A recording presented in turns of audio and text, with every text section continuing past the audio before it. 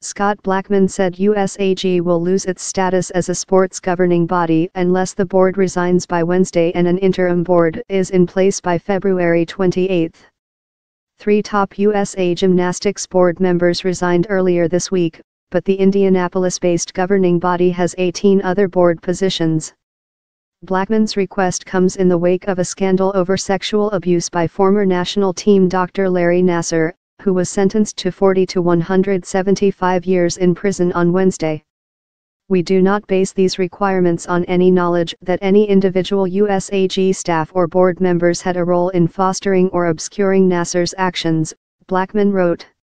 Our position comes from a clear sense that USAG culture needs fundamental rebuilding. Blackmun acknowledged the series of resignations and policy changes that USAG has experienced in recent months, but he said it was not enough. USAG must build on them with a categorically fresh start at the board level, he wrote. Along with the resignations, Blackmun outlined a series of additional steps required by the Olympic Committee, including, USAG has 12 months to replace the interim directors. USAG must cooperate with an independent investigation looking into whether anyone knew or should have known of abuse allegations against Nassar and did not report them.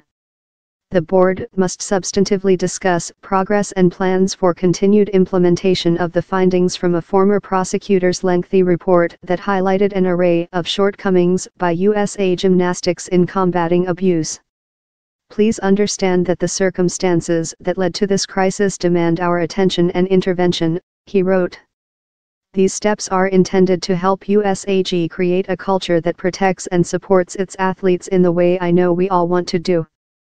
In a statement Thursday night, USAG said it completely embraces the requirements outlined in Blackmun's letter and appreciates the opportunity to work with the USOC to accomplish change for the betterment of our organization, our athletes, and our clubs.